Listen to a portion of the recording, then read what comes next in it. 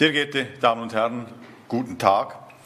Ich möchte Sie begrüßen zur heutigen Medienkonferenz. Wie wir schon angekündigt haben, haben wir keine neuen Maßnahmen oder Restriktionen zu verkündigen, sondern ich möchte Ihnen ein Update geben über die Situation, wie sie sich am heutigen Tag präsentiert. Und die Bildungsministerin wird dann einige häufige Fragen im Bereich der Schulen beantworten. Die täglichen Fallzahlen sind immer noch hoch. Wir bewegen uns irgendwo zwischen 25 und 35 jetzt in den letzten Tagen. Den Rekord von 42 haben wir nicht mehr durchbrochen, was auch sehr gut ist. Aber diese Zahlen sind eindeutig zu hoch. Wenn man sich auch anschaut, wie die kumulierten Fallzahlen derzeit ansteigen, dann sieht man einen sehr, sehr steilen Anstieg. Das ist auch nicht gut. In den Ländern, und um Länder vergleichen zu können, achtet man auf die sogenannte Inzidenz. Also hier sind das Fälle pro 100.000 Einwohner in den letzten 14 Tagen. Und hier liegen wir schon fast bei 700. Ich habe einen Vergleich gefunden in Europa, das ist leider etwas klein geschrieben. Ich werde Ihnen ein paar Sachen vorlesen daraus. Hier bezieht sich die Inzidenz auf die letzten 7 Tage im Vergleich. Und Sie sehen, Liechtenstein, rot markiert, diesen Balken, dass wir ziemlich weit vorne liegen. Vor uns liegen Andorra, Belgien, Tschechien und einige andere Länder wie Luxemburg, und so, wo wir wissen, dass Slowakei, die eine sehr, sehr große Inzidenz haben. Aber eben interessant sind die Länder, die hinter uns liegen, die weniger Inzidenz haben. Zum Beispiel Spanien liegt weit unten, liegt unter der Hälfte in dieser Darstellung, oder Großbritannien liegt weit hinter uns. Also Liechtenstein hat eine 7-Tage-Inzidenz, die führend ist in Europa. Wir sind sehr stark betroffen von dieser Krankheit, sehr stark. Das muss man einfach klar ausdrücken. Derzeit sind in diesem Land 217 Personen erkrankt, 417 sind in Quarantäne wegen einem engen Kontakt und circa weitere 60 wegen Reisen. Heute sind 11 Personen hospitalisiert, davon eine auf der Intensivstation. Das klingt nicht nach viel, 11. Aber diese Personen sind sehr, sehr aufwendig in der Pflege. Es ist nicht nur so, dass die in Isolationsbereichen sich aufhalten müssen, für die sich das Personal jedes Mal umziehen muss, wenn es da reingeht, sondern es sind auch besonders viele ältere Personen, die eben gleichzeitig auf Pflege angewiesen sind. Und so hat man Personen, die erkrankt sind an einer Krankheit, die eine Isolation bedingt und dann eben auch noch viele Pflegeleistungen erbracht werden müssen. Das fordert unser Spital sehr stark derzeit. Ich habe diese Folie letzte Woche schon gezeigt. Sie zeigt die Handlungsmöglichkeiten bei ansteckenden Krankheiten, für die es keine Impfung gibt, keine spezifische Therapie. Da kann man die Sozialkontakte einschränken oder man kann die Sozialkontakte so gestalten, dass eine Ansteckung unwahrscheinlich wird. Das sind diese beiden Möglichkeiten, die man eben hat. Aber eben, die Voraussetzung, dass man diese beiden Möglichkeiten ergreift, ist eben, dass man der Ansicht ist, dass man die Ausbreitung der Krankheit bekämpfen soll. Es gibt immer wieder Stimmen, die sagen, dass man die Ausbreitung dieser Krankheit nicht bekämpfen soll. Das sei ja nicht schlimmer als eine Grippe. Dem muss ich deutlich widersprechen. Diese Krankheit ist anders als eine Grippe. Die Infizierten teilen sich eben nicht nur auf in solche, die einen milden Verlauf haben, und solche, die daran sterben, sondern es gibt einen ordentlichen Prozentsatz von Erkrankten, die sehr stark leiden unter dieser Krankheit und teilweise noch monatelang einen negativen Einfluss auf ihre Gesundheit verspüren. Dann ist es auch ganz klar, dass es eine Krankheit ist, die sich epidemisch verbreitet, die ein exponentielles Wachstum an Erkrankten aufweist. Und wenn zu viele Menschen gleichzeitig erkranken, bringt uns diese Krankheit an den Rand dessen, was unser System leisten kann. Und was noch schlimmer ist, es ist selbstverstärkend. Wenn viele Personen erkranken, dann fehlen auch viele Personen im Gesundheitswesen zum Beispiel. Und dann kann man für die vielen Erkrankten eben nicht mehr diese Leistungen erbringen, wie wir sie heute erbringen können. Also dass wir sie jeden Tag anrufen, dass wir sie sofort untersuchen, wenn der Zustand sich verschlechtert und wir sie sofort ins Spital einweisen, wenn das nötig sein sollte. Alle diese Leistungen sind natürlich dann schlechter, wenn das Gesundheitswesen an den Rand seiner Möglichkeiten kommt. Ebenso, wenn zu viele Lehrerinnen oder Lehrer fehlen, dann wird es an den Schulen knapp. Wenn Polizistinnen und Polizisten fehlen, dann wird auch bei der Polizei der Einsatzplan gestrafft werden müssen. Also alle diese Dinge sind selbstverstärkend. Und deshalb ist die Regierung klar der Ansicht, dass wir die Ausbreitung dieser Krankheit bekämpfen wollen. Das ist dezidiert unsere Ansicht und auch unsere Absicht. Und deshalb ergreifen wir diese Maßnahmen, die wir eben ergriffen haben, und werden auch weitere Maßnahmen ergreifen, sollte dies nötig sein. Ich bin aber der Ansicht, und so ist es auch die Regierung, dass die Maßnahmen, die wir derzeit ergriffen haben, eben sehr starke Maßnahmen sind. Besonders die Maßnahmen der nächsten 3 Wochen. Also dass an Veranstaltungen keine Konsumation möglich ist und dass Gastronomiebetriebe für das Publikum geschlossen werden. Was ist der Sinn hinter diesen Maßnahmen? Der ist ganz einfach erklärt. Es gibt keine Ausrede mehr, die Maske abzusetzen, wenn sich 2 Personen in der Öffentlichkeit oder bei einer Veranstaltung begegnen. Früher gab es diese Ausrede, nämlich Essen und Trinken. Und die gibt es eben in den nächsten 3 Wochen nicht mehr. So erhoffen wir uns, dass es nur noch sichere Begegnungen zwischen 2 oder mehr Personen geben wird. Wir empfehlen auch im privaten Bereich, Masken zu tragen, wenn der Abstand kleiner als 1,5 Meter ist. Wir stellen nämlich fest, dass gerade im privaten Bereich die Ansteckungsgefahr oft unterschätzt wird. Man hat das Gefühl, Freunde und Verwandte, die können einem ja nicht schaden und die wollen einem ja auch nicht schaden. Aber manchmal gibt es eben Ansteckungen, vor allem weil Personen, die ansteckend sind, auch nichts von ihrer Krankheit wissen. Man kann 1-2 Tage, bevor die Symptome auftreten, schon ansteckend sein. Ganz aktuell empfehlen wir, auf Allerheiligen zu achten. Auf den Friedhöfen gibt es immer wieder ein großes Gedränge. Da empfehlen wir, auch wenn das im Freien ist, Masken zu tragen. Das ist einfach vorsichtiger und es ist besser. Auch empfehlen wir an Allerheiligen, bei den Zusammenkünften unter Verwandten, die eben sehr oft stattfinden an Allerheiligen, eben auch dort Masken zu tragen und auf gemeinsames Essen und Trinken möglichst zu verzichten oder einen großen Abstand einzuhalten. Ebenso empfehlen wir zu verzichten auf diesen Brauch, der eigentlich keiner ist, nämlich Halloween. Ich möchte nur kurz zeigen, wie sich die letzte Woche dargestellt hat in unserer Drive-Thru-Testanlage. Sie sehen hier, dass wir in den paar Wochen davor so immer bei 250 bis 300 Personen waren, die getestet wurden pro Woche. Und das ist letzte Woche auf 949 hochgeschnellt. Also diese Kapazitätserweiterungen, die wir vorgenommen haben, haben ihren Zweck erfüllt. Wir konnten alle diese Tests bewältigen, ohne dass eine einzige Person auf den nächsten Tag vertröstet werden musste. Und wir hoffen, dass wir das auch in Zukunft schaffen, damit jeder und jede, die getestet werden müssen oder wollen, sehr schnell Ergebnisse haben. Es ist lästig, wenn man mehrere Tage auf Ergebnisse warten muss, wie das im Ausland zum Teil der Fall ist, oder wenn man eben stundenlang in einer Schlange stehen muss. Das wollen wir nicht und wir bemühen uns mit allen Kräften, diesen Service aufrecht zu erhalten.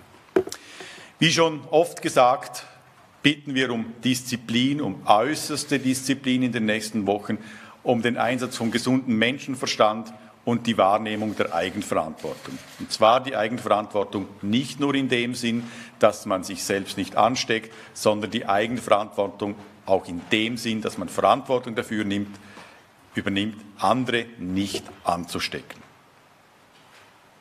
Besten Dank. Liebe Einwohnerinnen und Einwohner, der Gesundheitsminister hat uns aufgezeigt, wie sich die Ansteckungen mit dem Coronavirus leider sehr schnell und stark in unserem Land ausbreiten. Ich möchte Sie gerne aus dem Ministerium für Inneres und Bildung informieren, was diese Zahlen eben gerade auch für die Durchhaltefähigkeit in den wichtigen Bereichen unseres Staates wie Sicherheit, Bildung und Bevölkerungsschutz bedeuten. Als erstes möchte ich Ihnen kurz einen aktuellen Statusbericht über die Situation bei der Landespolizei geben. Bei der Landespolizei handelt es sich, wie der Gesellschaftsminister ebenfalls schon ausgeführt hat, um eine sehr systemkritische Organisation für unser Land. Das heißt, dass wenn in diesem Bereich zu viele Personen unkontrolliert erkranken, können die Landespolizistinnen und Landespolizisten, aber auch die Gemeindepolizei für unser Land nicht mehr gewährleisten, dass die Sicherheit und die Strafverfolgung rund um die Uhr sichergestellt ist. Und dieses Szenario gilt es zu vermeiden. Deshalb hat die Landespolizei bereits vor einiger Zeit, aber jetzt auch wieder verstärkt vor 2 Wochen verschärfte Maßnahmen intern umgesetzt. Der Polizeiführungsstab zu Covid-19, welcher eigens eingerichtet wurde, tagt regelmäßig und hat eine Maskentragpflicht im gesamten Polizeigebäude sowie auch bei den Dienstfahrzeugen beschlossen. Das haben Sie vielleicht, wenn Sie die Streife auf den Straßen gesehen haben, auch schon beobachten können. Zentrales Ziel der beschlossenen Maßnahmen ist es, eine Verbreitung des Viruses innerhalb der Landespolizei verhindern und andererseits aber auch sich gegenseitig so zu schützen, dass bei einem nicht erhofften Positivtest eines Mitarbeitenden die Quarantäne für weitere Mitarbeitenden bestmöglichst klein gehalten werden kann. Denn Ausfälle bei der Landespolizei wie auch bei allen weiteren systemkritischen Einheiten wie bei der Feuerwehr oder dem Pflegepersonal können sich letztlich sehr dramatisch in Bezug auf die Durchhaltefähigkeit auswirken.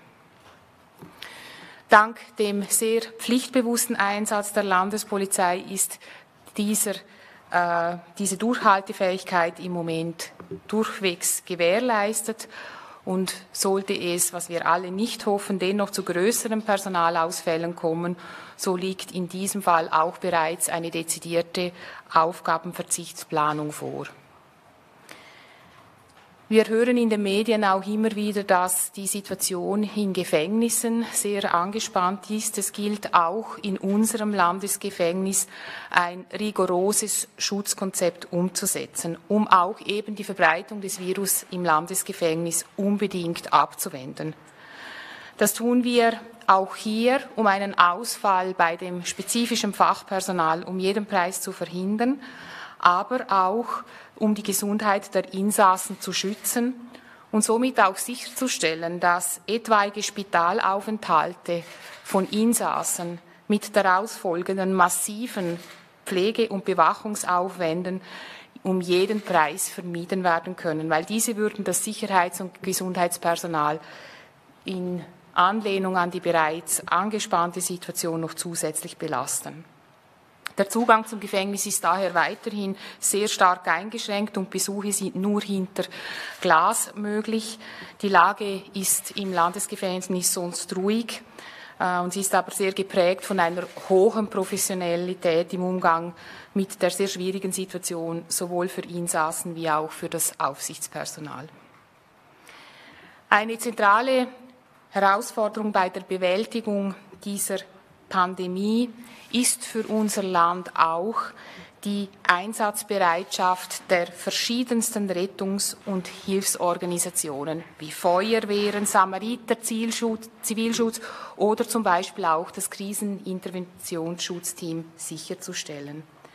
Wenn wir es nicht schaffen würden, die Ansteckungen in der Bevölkerung einzuschränken, was wir alle nicht hoffen, dann können wir davon ausgehen, dass diese Rettungs- und Hilfsorganisationen in den nächsten Wochen zur Zusatzunterstützung gebraucht werden.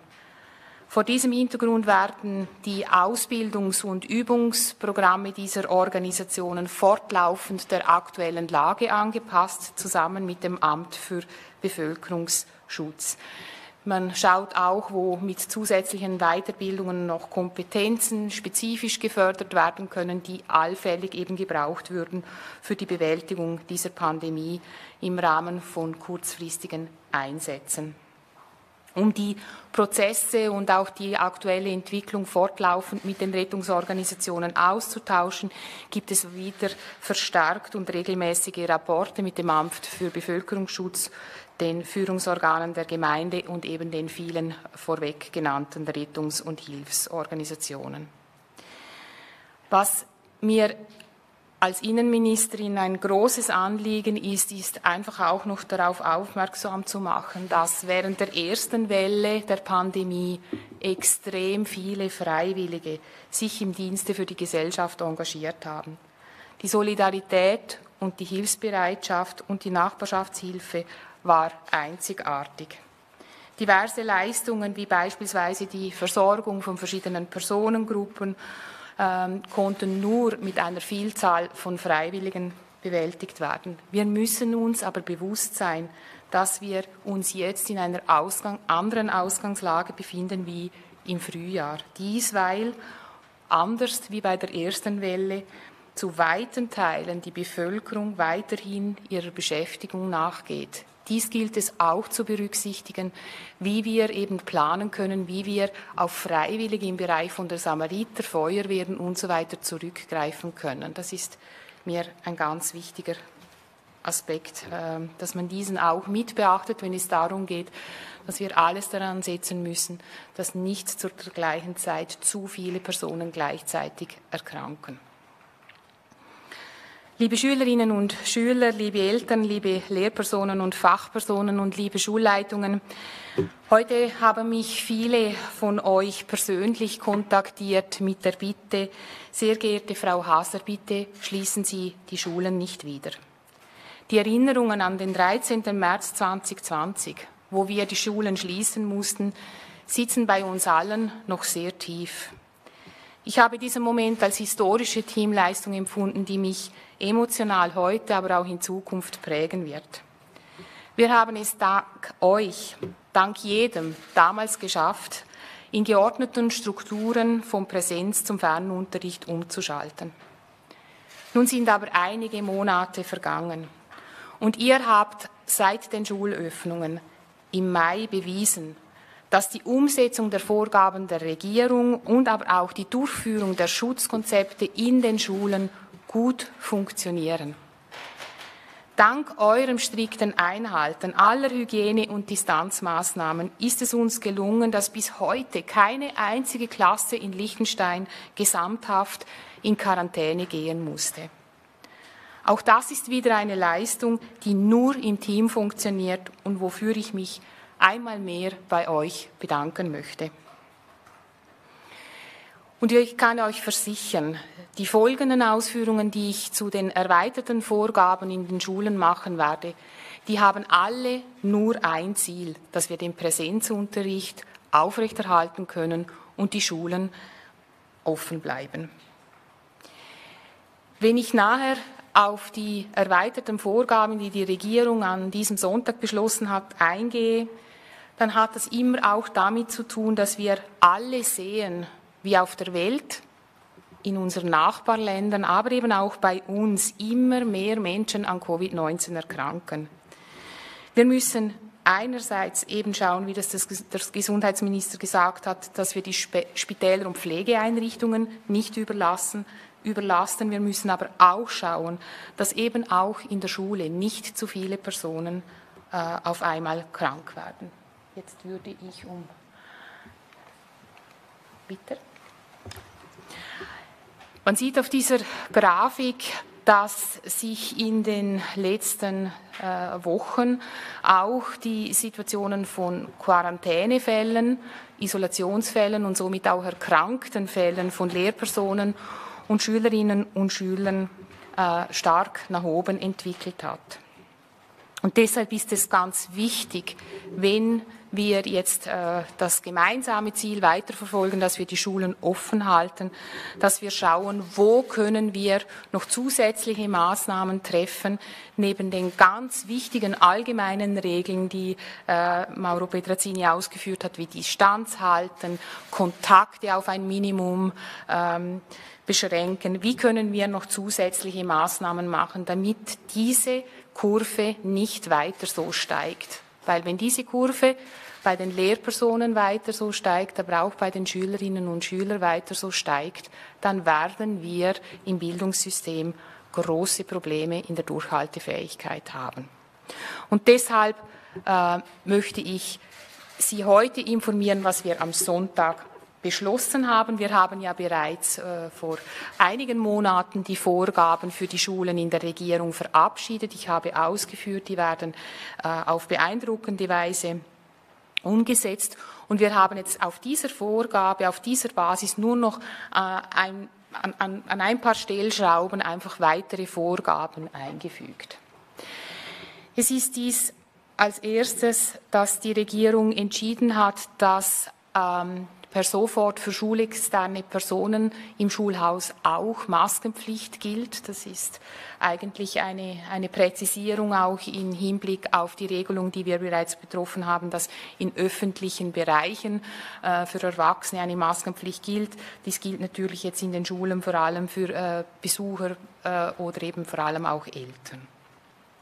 Dann weil wir immer auch wieder sehen, dass eben bei Konsumation, bei Essen und Trinken schwierige oder kritische Situationen entstehen, wo die Ansteckungsgefahr hoch ist, haben wir für die Schulmensen die Vorgaben verschärft. Wir haben aber ganz bewusst entschieden, dass die Schulmensen offen bleiben, weil es wichtig ist, dass die Schülerinnen und Schüler sich verpflegen können, gerade auch an Schulstandorten, wo es nicht möglich ist, dass sie nach Hause gehen.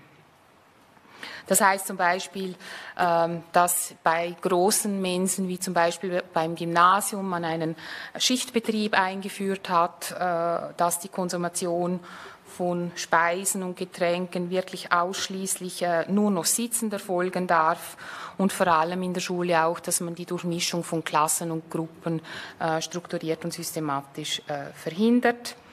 Die Schülerinnen und Schüler müssen im Mensa-Bereich eine Maske tragen, älter 12 Jahre, bis sie am Tisch sitzen.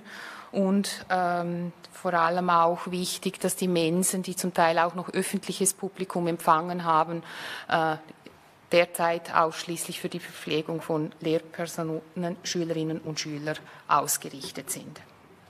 Dann haben wir verschiedene Regelungen und Szenarien zusammen mit dem Schulamt erarbeitet. Sie sind jetzt gerade auch in einer Sitzung mit allen Schulleitungen, wo wir versuchen, Vorgaben zu geben, wie kann man, wenn es zu vermehrten Ausfällen kommt, den Schulalltag trotzdem sicherstellen. Also das heißt zum Beispiel, dass Lehrpersonen, die in Quarantäne sind, weiterhin Unterrichtsmaterial vorbereiten und so eben den Fernunterricht sicherstellen können für die Schülerinnen und Schüler, die ebenfalls in Quarantäne sind und dann Fernunterricht haben. Das heißt aber auch, was tun wir, wenn der Ernstfall eintritt und es hat zu wenig Klassenlehrpersonen, wie können andere Fachlehrpersonen oder weitere therapeutische Personen im Unterricht geben, unterstützen.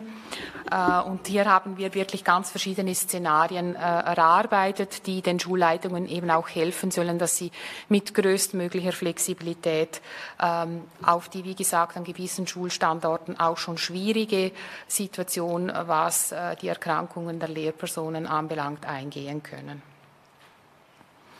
Dann haben wir in den Vorgaben fakultativ hineingeschrieben, weil das immer wieder auch von gewissen Schulen, von den Schulleitungen aus ans Schulamt getragen wurde. Wie gehen wir mit dem Thema Maskentragen in den Schulen um? Da haben wir jetzt von der Regierung aus einfach ermöglicht, dass die Schulen immer vorausgesetzt in der Absprache mit dem Schulamt standort- und bereichsspezifisch das Maskentragen anordnen können. Immer vorausgesetzt, die Kinder sind älter als 12 Jahre und immer natürlich vorausgesetzt, dass es die epidemiologische Situation erfordert. Es gibt bereits Schulstandorte, die das eingeführt haben, diese Empfehlung, starke Empfehlung auch, und wir auch die Rückmeldung haben, dass das sehr gut von den Schülerinnen und Schülern mit Verständnis angenommen wird und auch umgesetzt.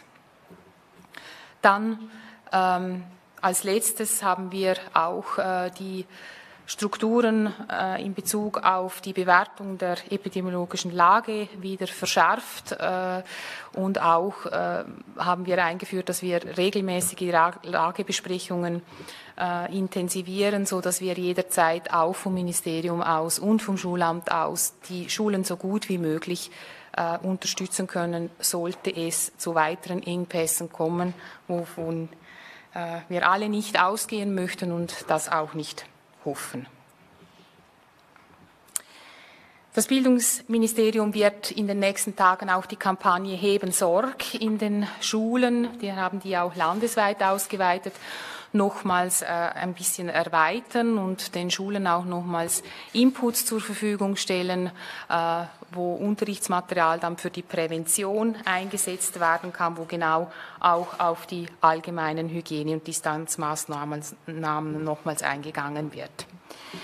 Es ist mir zum Abschluss sehr wichtig festzuhalten, dass, wie gesagt, alle diese Maßnahmen auch in den Schulen dazu dienen, die Durchhaltefähigkeit sicherzustellen und die Eindämmung des Coronavirus bestmöglichst zu gewährleisten.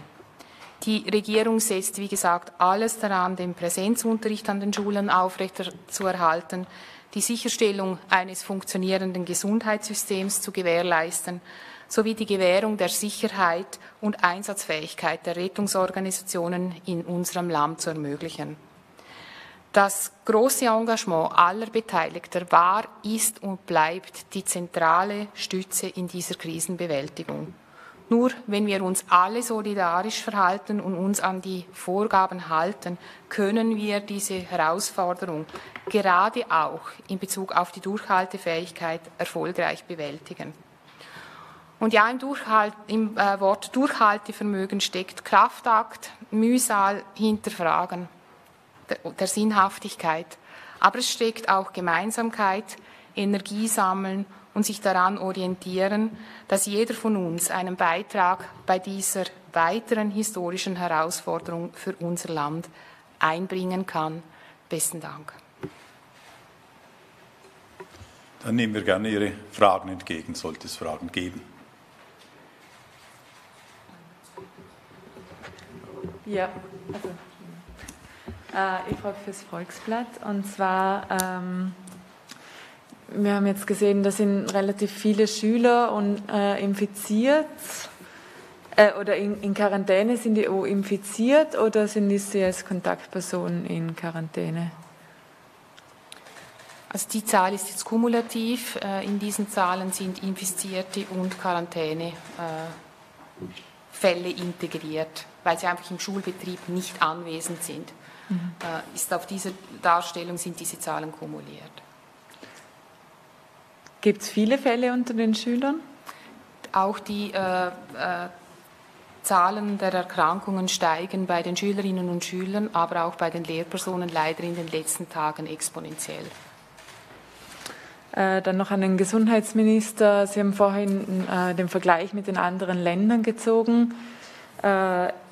Wie aussagekräftig ist denn diese Hochrechnung auf 100.000 Einwohner und müsste man nicht auch noch die Anzahl Tests mit berücksichtigen? Steht da Liechtenstein immer noch so schlecht da?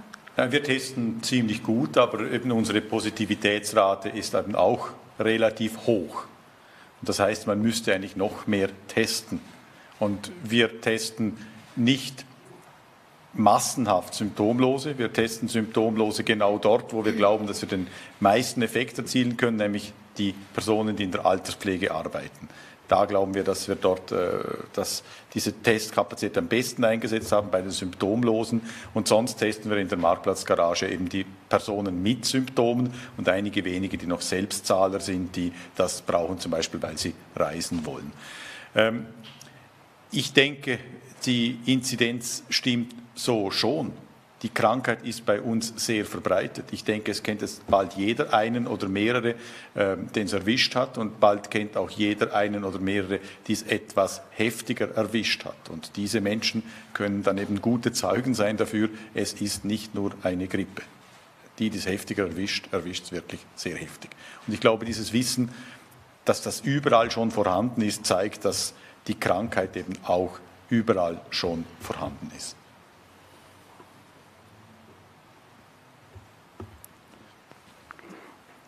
Ich habe eine Frage an Herrn Pedrazzini. Und zwar, darf man als Grenzgänger, der in Liechtenstein arbeitet, die Testanlage auch nutzen? Es gibt immer wieder Grenzgänger, die kommen und sich dort testen lassen. Das ist, weil sie teilweise auch vom Arbeitgeber aufgefordert werden. Also wir haben auch solche Personen, aber es sind nicht viele. Wenn wir überrannt würden, dann müssen wir natürlich Maßnahmen ergreifen. Aber im Moment hält sich das noch auf einem relativ niedrigen Niveau und das können wir einfach so, sagen wir, mitfahren. Bitte. Dann habe ich noch eine andere Frage. In den sozialen Medien kursieren Gerüchte, wonach einige Hospitalisierte nicht wegen Corona ins Spital eingeliefert wurden, dort aber positiv getestet wurden und trotz fehlender Symptome seither als Corona-Patienten gelten. Darf ich Ihnen die Möglichkeit geben, dieses Gerücht auszuräumen? Das kann ich nicht, das kann schon so passieren. Ich habe gesagt, die Krankheit ist sehr verbreitet.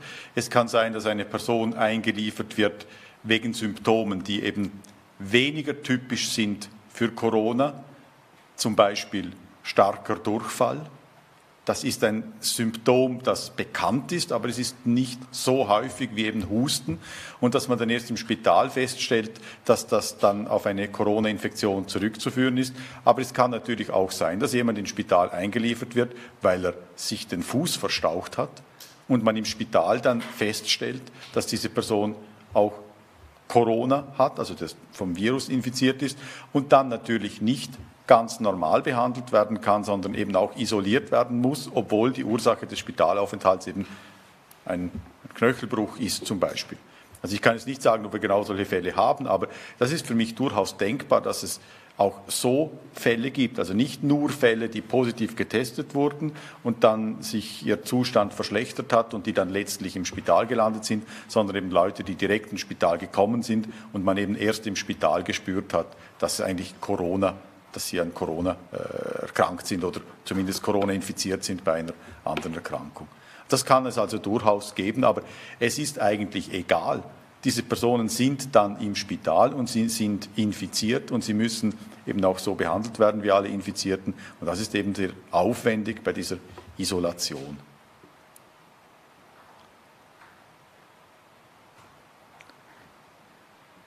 Ja, bitte.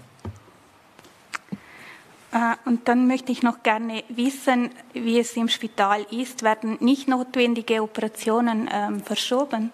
Wir mussten schon einige nicht notwendige Operationen verschieben, weil diese Personen, die im Spital sind, jetzt, ich habe gesagt, 11 sind hospitalisiert, eine ist in der Schweiz in der Intensivstation, dann gehen wir davon aus, dass wir so ungefähr 10 Größenordnungen im Spital sind, die kann man nicht einfach mischen mit den anderen Patienten.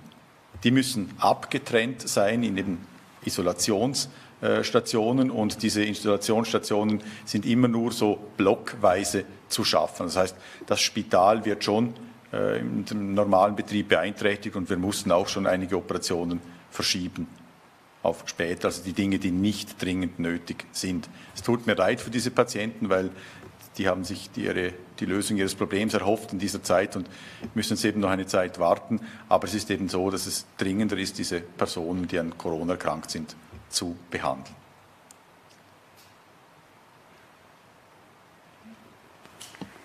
Und dann noch eine Frage an die Bildungsministerin. Gibt es eine Marke oder eine Situation, wo man wieder in den Fernunterricht wechseln müsste? Also wie ich bereits ausgeführt habe, versuchen wir strukturell in Planungen, in Szenarien, in Eventualmöglichkeiten ausarbeiten, alles, um sicherzustellen, dass wir den Präsenzunterricht aufrechterhalten können. Aber wie der Gesundheitsminister vorher die Zahlen beleuchtet hat, im Spital müssen wir in diesem Bereich auch die Zahlen beleuchten von Menschen, die zu Hause erkrankt sind und einen mittleren oder auch milden Verlauf haben, aber nicht einsatzfähig sind. Und ich habe das versucht, mit meinen Beispielen heute aufzuzeigen.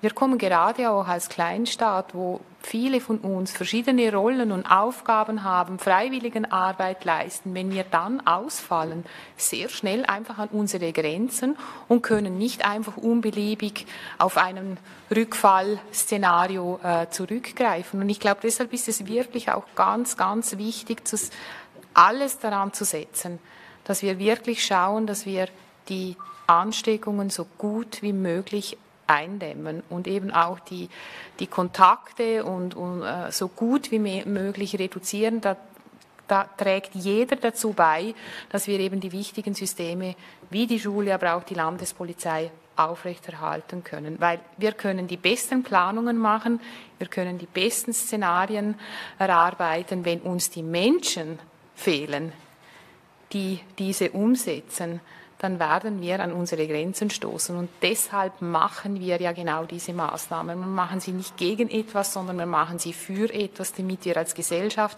sicherstellen können, dass diese wichtigen Bereiche weiterhin aufrechterhalten bleiben können.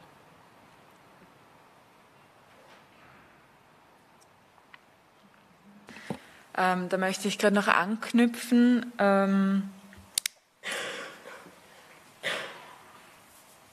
Sie haben vorhin noch gesagt, die Landespolizei hat bereits beschlossen, welche Aufgaben man als erstes weglässt. Was wären denn Beispiele für solche Aufgaben, die halt dann im Notfall beiseite geschoben werden?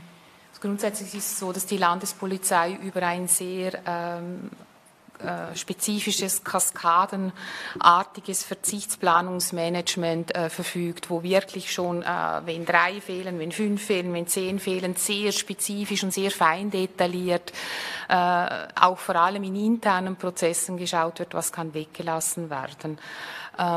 Grundsätzlich kann man sagen, dass es dabei sicher nicht um den gesetzlichen Grundauftrag der Landespolizei gibt, dass man jetzt eine Disziplin auf einmal nicht mehr macht, sondern da geht es vielmehr auch um interne Strukturabläufe. Und als allererstes schaut man natürlich auch, wie kann man Ressourcen noch optimieren, bevor man auf etwas verzichtet. Aber das können zum Beispiel Weiterbildungen sein, Ausbildungen und so weiter. Das ist sicher ein Punkt, wo man ziemlich schnell mal schaut, dass man die dann aussetzen lassen kann und dann sagt, wir machen jetzt das nicht und dafür fokussieren wir uns auf die Kernaufgabe jetzt. Dann zum Fernunterricht hätte ich noch eine Frage. Konnte die Zeit über den Sommer genutzt werden, um da eine digitale Plattform, die einheitlich auch für alle Schulen zur Verfügung und Schulstufen zur Verfügung steht, konnte eine solche schon etabliert werden? Das ist eine sehr wichtige Frage.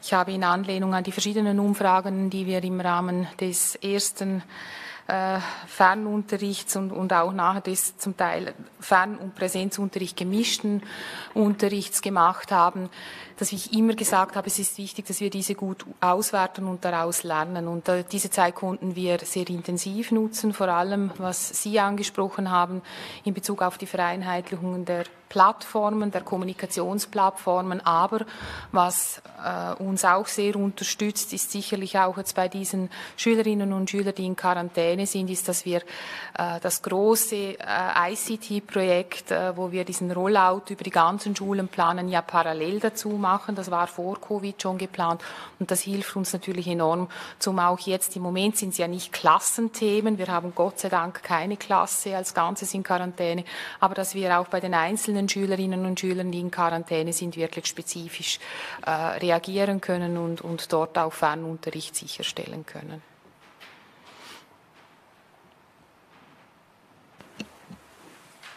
Noch eine Frage an die Bildungsministerin. Wie viele Lehrer dürfen denn maximal ausfallen?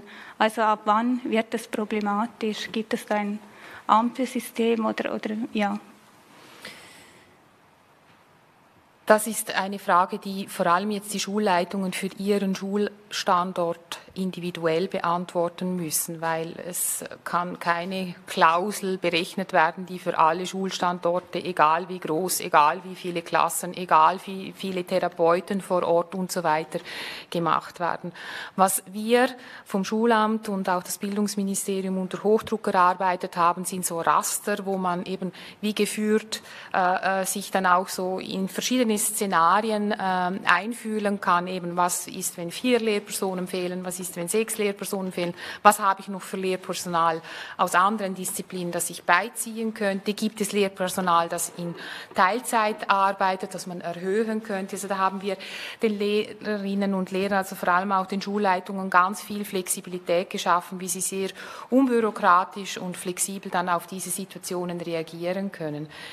Wie gesagt, ich kann nicht die Zahl für einen einzelnen Schulstandort sagen, aber was ich schon sagen kann, ich kann die Folie nochmal schnell sagen, was man bei der Folie hier sieht, nochmal los zurück, wenn das so weiter wächst, dann haben wir vor allem bei den Schülerinnen und Schülern, die in Quarantäne sind, das Problem, dass wir enorm Ressourcen brauchen, im Einzelfall Fernunterricht sicherzustellen, aber natürlich auch auf unser Land angemessen, wenn die Welle bei den Lehrpersonen auch jetzt so stark weiter wächst, dann wird es Kapazitätsprobleme geben und deshalb setzen wir alles daran, dass das nicht passiert und wir sind auch der tiefen Überzeugung, dass die Schulen haben das bis anhin so wirklich auf wunderbare Art und Weise umgesetzt und nehmen die Situation sehr ernst und wir sind der Überzeugung davon, dass wenn wir auch jetzt noch die zusätzlichen Vorgaben umsetzen, dass wir dann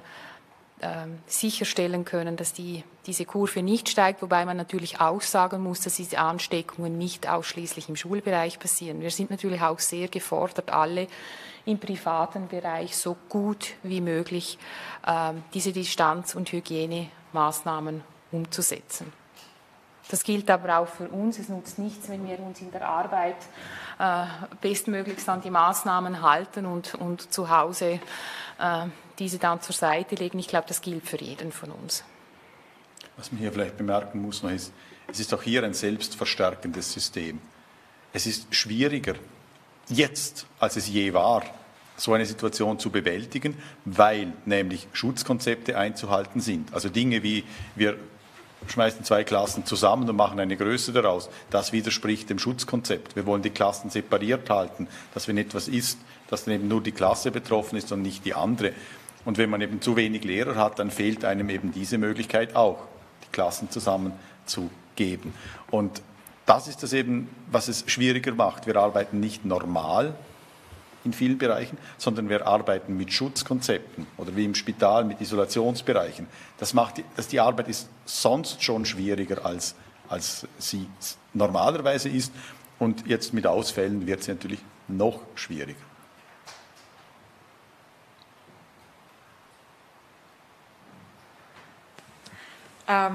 Ich hätte noch eine Frage zur Maskenpflicht auch an den Schulen. Da können die Schulleitungen das ja autonom regeln. Warum gibt es da keine einheitliche Regelung, um das zu vereinfachen? Wir sind bis anhin in der Strategie, dass wir von der Regierung aus die wichtigsten übergeordneten Vorgaben definiert haben, aber den Schulen nachher auf ihren Standort hin spezifische Schutzkonzepte und somit auch Flexibilität überlassen, sehr gut gefahren, weil sich einfach auch zeigt, dass die Schulleitungen und die Lehrpersonen mit höchstem Einsatz sich diesen Schutzkonzepten annehmen. Und es ist nicht jedes Schulhaus, das habe ich auch schon oft ausgeführt, auch infrastrukturell gleich ausgestattet. Und deshalb war es uns auch wichtig, eine Maskenpflicht ab 12 Jahren soll ja auch nur dann wirklich eingesetzt werden, wenn es unbedingt sein muss. Und es soll so gut wie möglich auch nicht unterrichtshindernd sein. Und deshalb war es uns wichtig, dass man es auch wirklich nur an den Standorten macht, wo es eben aus infrastrukturellen, aber auch aus Fallgründen, wenn es jetzt an einer Schule verstärkte Ansteckungen gibt, einfach aus epidemiologischer Sicht Sinn macht. Aber es soll immer gewährleistet sein, dass das mit dem Schulamt abgesprochen ist.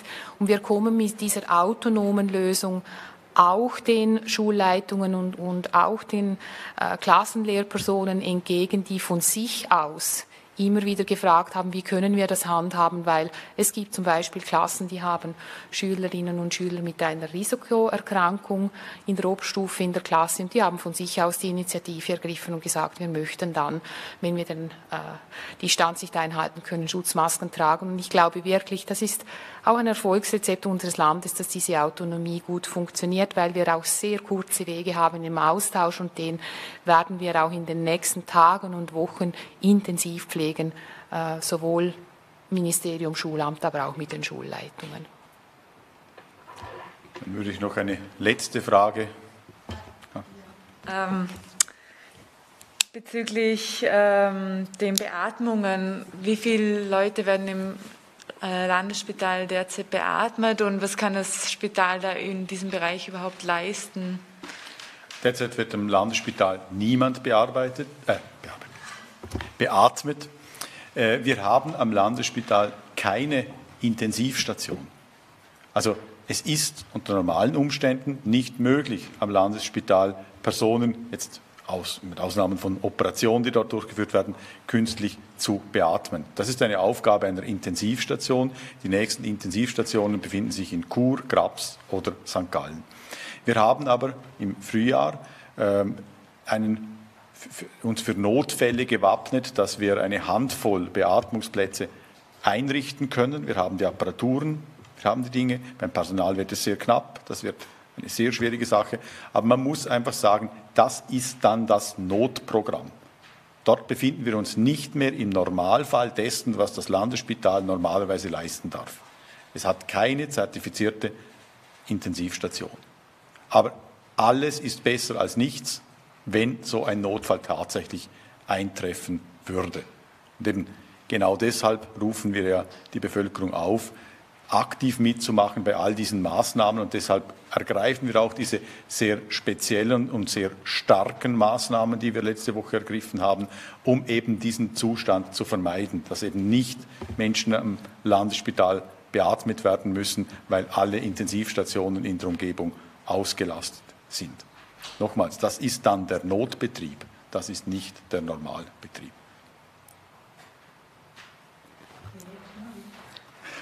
Eine letzte noch. Okay, gut. Zusammengefasst, einfach nochmal zu den Maßnahmen von letzter Woche. Ich glaube, viele Menschen haben nicht ganz verstanden, warum man das jetzt so plötzlich machen muss, wo die Kühlschränke der Gastronomen noch voll ist. Es wurde vielleicht auch nicht verstanden, warum die Casinos öffnen dürfen, aber Restaurants zumachen müssen. Können Sie das vielleicht nochmal erläutern? Ja, also zur Geschwindigkeit. Wir stellen exponentielles Wachstum fest. Exponentielles Wachstum heißt, keinen Tag zu verlieren. Also ein Wochenende mehr mit Halligalli in der Gastronomie bringt uns viel mehr Fälle hinten raus. Und das wollten wir vermeiden. Und deshalb hat sich die Regierung letzte Woche vor dem Wochenende, ich muss zugeben, kurz vor dem Wochenende, dazu entschlossen, anhand der Zahlen, die letzte Woche so stark gestiegen sind, sofort und unverzüglich zu handeln. Und wenn wir vergleichen, dann haben wir viel stärker gehandelt als unsere Nachbarstaaten. Wir haben ein sehr viel strikteres Programm. Es gibt bei uns keine Möglichkeit mehr, wie sich zwei Menschen in einem Raum begegnen können, ohne dass beide Masken tragen, also nahe begegnen können. Und das ist der rote Faden, der sich durch alles zieht. Vorher gab es eben diese Ausrede noch, wenn man zusammen isst oder trinkt. Und wir haben eben festgestellt, dass viele Ansteckungen eben genau in diesen Situationen stattfanden und deshalb mussten wir genau diese Situationen jetzt vermeiden. Zu den Casinos, auch da, es ist stringent. Ich habe im Sommer schon gesagt, wenn die zweite Welle kommt, dann werden wir vermehrt mit Masken arbeiten. Und wir wollen nicht Sozialkontakte einschränken, wir wollen Sozialkontakte sicher machen, dort, wo sie passieren. Und das passiert eben mit Masken. Und das zieht sich auch jetzt ins Casino. Man kann die Tätigkeiten, die man sonst macht, auch weiterhin machen, aber eben, man darf dort nicht essen oder trinken. Das Casino ist ein öffentlich zugängliches Gebäude, dort hat man Masken zu tragen. Also dass auch dort die Begegnung zwischen den Menschen so ist, dass es keine Ausrede gibt, die Maske abzusetzen. Das zieht sich durch alles. Auch Takeaway. Takeaway heißt nicht einfach Gastronomie light, sondern Takeaway heißt, dass man, wenn man in ein Restaurant sich begibt und dort einen Paket abholt, dass man Maske trägt, wenn man sich dort aufhält. Also alle diese Dinge haben wir sehr, sehr strikte durchgezogen, auch bis zu den Veranstaltungen. Auch bei Veranstaltungen gibt es nichts zu essen und zu trinken. Dort sitzt man mit Maske in einem Raum. Und ich denke, das ist ein sehr einfaches und durchgängiges Konzept und es ist auch meines Erachtens oder nach Erachten der Regierung ein sehr wirksames Konzept. Es ist der Holzhammer, ich weiß es. Aber etwas müssen wir tun, damit wir die Fallzahlen runterkriegen. Und es ist furchtbar für uns, auf dem Stuhl zu sitzen, die Maßnahmen ergriffen zu haben und abzuwarten, ob sie denn wirken. Weil 10 Tage wird es schon dauern, bis man das spürt. Und das ist für uns eine sehr quälende Zeit jetzt, dieses Abwarten. Und wir können fast nicht mehr stärkere Maßnahmen nachlegen, die dermaßen wirksam sind wie diejenigen, die wir schon ergriffen haben. Gut, dann bedanke ich mich bei Ihnen allen, wünsche Ihnen zu Hause noch einen schönen Abend und bitte Sie nochmal inständig, die Maßnahmen einzuhalten und dafür zu sorgen, dass wir möglichst keine Ansteckungen mehr haben in diesem Land. Vielen Dank.